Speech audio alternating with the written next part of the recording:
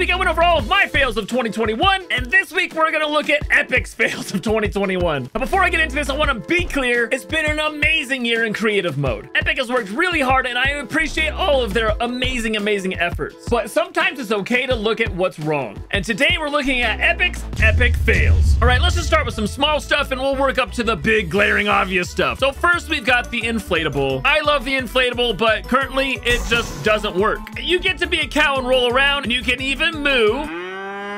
But when you try to jump, you can't jump. You just, like, it just goes in and out, and there's, like, nothing good about this. Like, that was what's great about the inflatable is the ability to bounce. But now there's no bounce. Epic fail. Second, and this one is more annoying to me, but if you go to the meteor particle gallery and try to put down this awesome piece, this is the big, like, cloud piece that I've used on so many maps, but you can't put it down now. It's impossible. Epic fixed a glitch earlier this year where anything that like goes out of the island grid, like even if it pokes out a little bit, you can't place it down. But the problem is you can't place this particle down now because it's just too big. Like even if I go all the way to the opposite end, right there, we're at the very opposite end, you can't place it down. Like even on thermometer islands, this doesn't work. Now you can place down some of the smaller ones. You can try and make those work, but those just don't quite have the same effect, even when you stretch them out. So I don't know if they just need to make an exception for some of the like bigger particle galleries out there, but right now it's an epic fail. Another thing that's happened a couple of times this year is Epic releasing things at the beginning of update day and then taking them away. It happened with the character device where it was out for like 2 hours and then they took it away and then they eventually gave it back to us like 2 weeks later. And it just happened a couple of weeks ago where they released the shield keg before it was even in battle royale. I have no idea how these things happen, guys, and to me these are epic fails. You may remember at the beginning of last summer when Thanos all of a sudden just started appearing in maps. Not just Thanos, but all of the like different Marvel weapons. A hacker had somehow modded Thanos into creative mode, and it created some chaos over a couple of days. And while this was kind of a fun thing to happen in creative mode, the fact that that was even possible is a huge fail to me. Not only that, but we've seen so many items glitched into creative mode that break maps and break the game mode, and for some reason, Epic hasn't figured out how to stop this. I mean, it still kind of happens to this day. It's definitely gotten better, but to me, this was a huge epic fail. The next thing for me is kind of the thermometer islands. I actually really love the thermometer islands because they kind of like show me the possibilities of creative mode. But the problem with the thermometer islands is that while it works really well for aesthetic builds, like I can build something huge and impressive on this side of the island, and when the memory is maxed out over there, I can fly to another part of the island to build something huge and impressive, and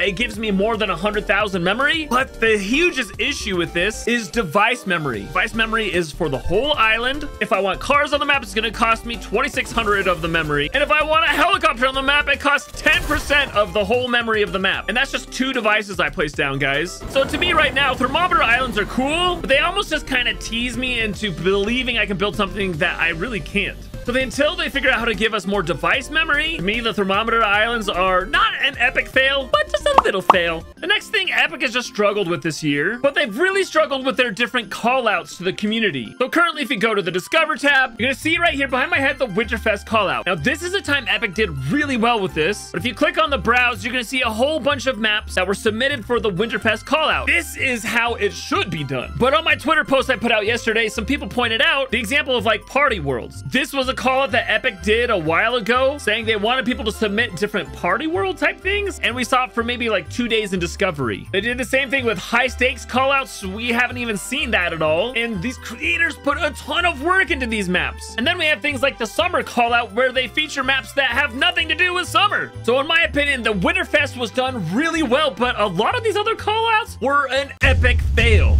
As you guys all know, last December, Tim Sweeney came out and said Creative 2.0 is coming in 2021. Well, we know that's not happening now, but just recently, Tim came out and said it's gonna come in 2022. I understand CEOs are excited to get their products out there and tell people that they're coming. The fact that they dropped that bomb on us a year ago and then never ever talked about it again until just a couple of weeks ago, like that to me, it just kind of sat wrong. I feel like Epic should be giving us regular updates on it. Just little glimpses in what they're working on. I just feel like their communication on this whole big new system has been very minimal. And to me, the fact that they didn't get it out in 2021 and didn't communicate to us about it is an epic fail. The next thing is actually kind of huge, and it's all about the Support a Creator program. So first we have the Support a Creator device, which was totally busted and people were totally abusing. They created some rules and they fixed the device to kind of solve that, but there are still people out there abusing it and have found ways around those devices, and Epic has never fixed it. And the fact that you have to push this button in the first place is kind of a busted system. Every 2 weeks, the person you support erases, and you have to come back in here and type in someone's name or push one of those Support a Creator buttons to make sure that you're supporting them. This is a terrible way to pay your creators, especially when it should be based on like playtime. On top of that, only certain people get creator codes, and publishing rights are not available to everyone. But just this last month, a bunch of creators who had publishing rights all of a sudden just lost it randomly, and they still haven't gotten it back. So while Epic should be giving more people publishing rights, they're taking it away from those creators out there who are making great maps. Huge epic fail.